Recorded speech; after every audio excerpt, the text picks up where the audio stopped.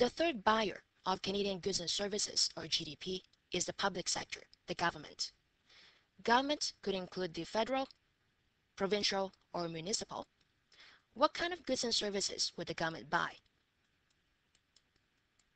Military, roads, schools, hospitals, and so on. If we look at the past 10 to 20 years, on average, government expenditure accounted for around 18 to 20% of GDP. Let's round it off to around 20% of GDP.